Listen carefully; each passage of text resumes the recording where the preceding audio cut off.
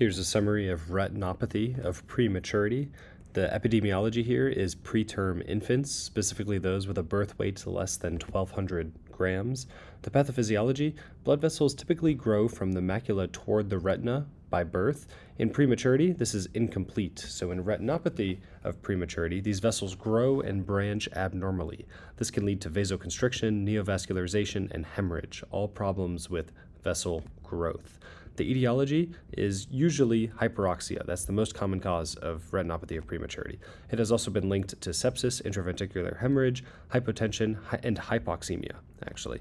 The prognosis in most cases resolves spontaneously, leading to normal vision. In advanced cases, it can lead to retinal detachment and vision impairment. In the case of these advanced cases, you might want treatment like cryotherapy or laser procedures. And for these treatments, these patients will get general anesthesia, and they should keep the pulse ox reading between 96 and 99%.